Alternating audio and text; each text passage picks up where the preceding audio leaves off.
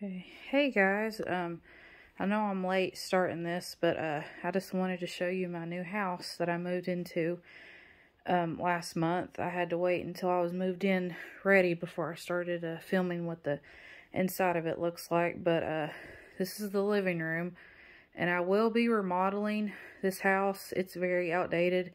This was actually the house that my dad lived in before he passed away, and this was also the house that I grew up in when I was little. This is my grandfather's house, and he decided that I could live in it because where I was currently living, I wasn't liking where I was at, and so I just wanted to come back home.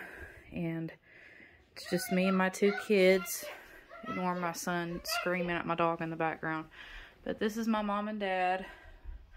My dad passed away when I was 4, and that's what he looks like. My mom is still alive. She did get remarried when I was 12 years old. And this is basically just my collection of stuff. And then this photo of my dad, I don't know if you can really see it that good. This is what he looks like before he passed away. He gives me like very like Brad Pitt vibes, but with short hair I think he looks like Brad Pitt, but with long hair I think he looks like Kurt Cobain. But basically he was your 80s metalhead, pothead, whatever you want to call it, dude. And then this is him and my mom when they went to homecoming, and then this is him in his football uniform. Then we're gonna go in through here. This is the hallway. The attic does not work, or else I would show you the attic, but it's like very stuff up. Sorry, it's just not workable to go in there. And then here's the bathroom. The floors will be getting redone sometime this summer. I need new floors. I will be replacing this. This is the vanity. It's very outdated and just not in working order right now. And this is the little closet. I'm hoping that I can expand this, maybe, hopefully. This is my bedroom. Excuse my bed. I haven't made it yet. Now I'm gonna turn on the light. Bryson, quit yelling in there.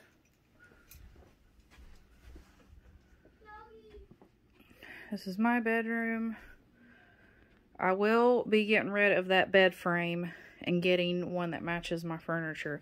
I couldn't take my other bed that I had with me because it was a king and it wouldn't have been able to fit in that room. If it was able to fit, it would have been a very tight squeeze. This is my kids' rooms. And then that door leads into the bathroom / laundry room. I will show you in a second.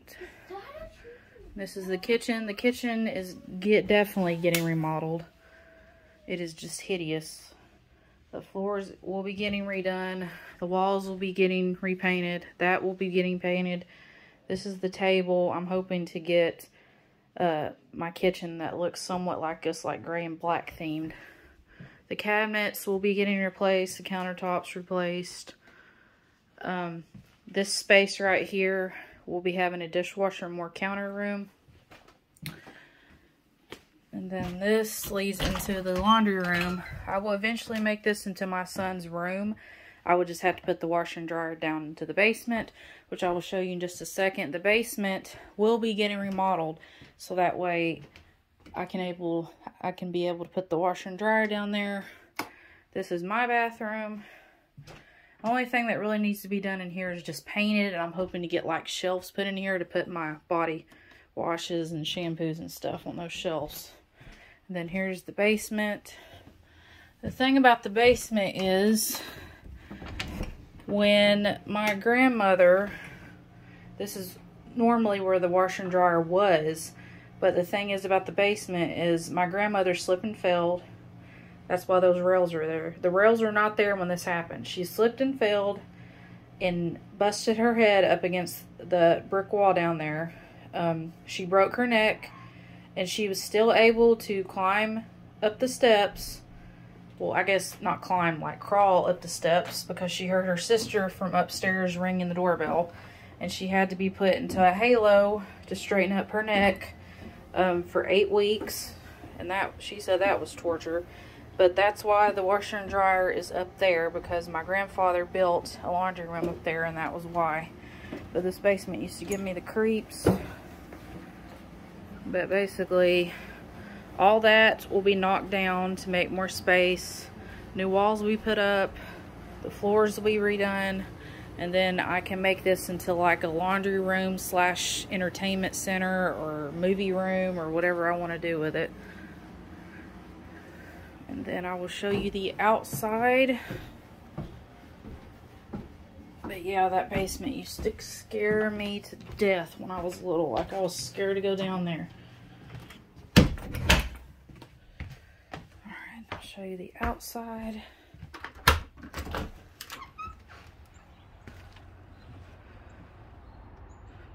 Yeah, we have a pool. We swim in it every summer when my grandfather opens it up. There's the garage. And my brother's house is the little white house next door with the red tin roof. But yeah, I'm very lucky to have gotten this house. And I can't wait to start renovating it and making it into a pretty little home. But I will do a story time on how my dad passed away. It's just a very long story.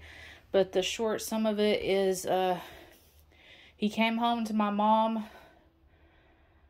and the day after he dropped dead right in front of her. So I will explain more of that in a story time.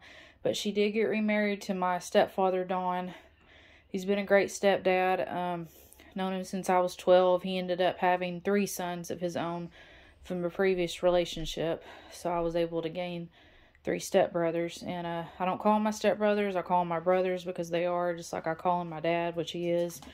And hope you guys enjoyed that.